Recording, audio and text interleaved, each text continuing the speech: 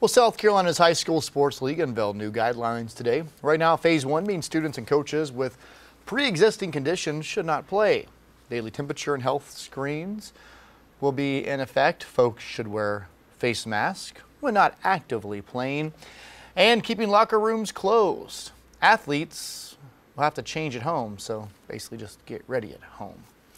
Well, 2020 hasn't been the year for a lot of things. A lot of things have happened in 2020 thanks to the COVID-19 and just other natural events.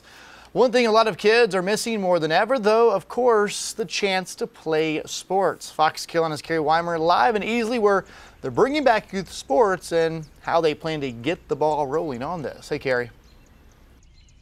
Hey, I see what you did there, Cody. I love it. So it's not just professional sports that have been affected by the coronavirus this year. Right here in the Upstate, youth sports have also had to take quite the time out.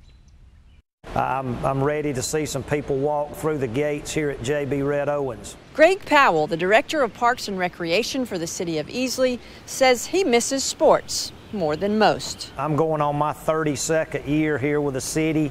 This has been my life. Sports is my life. It's really been a weird situation for the last 3 months. Here in Easley, they tell me they're tired of watching reruns. They want to see the real thing. And that's just what they will be getting.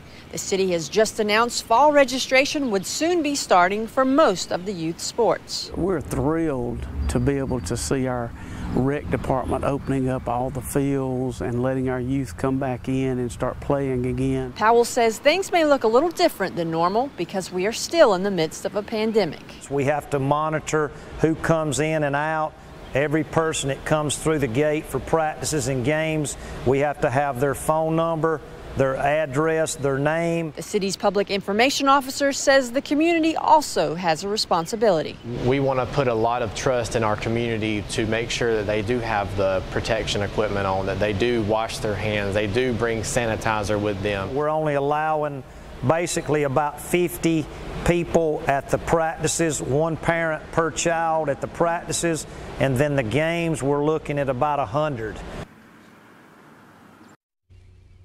Now, registration for most sports will open up on June 1st. There are a couple of exceptions to that rule, one being volleyball and the other is indoor basketball. So if you have a little one that wants information on how to play, just contact the Easley Parks and Recreation Department right here in Easley.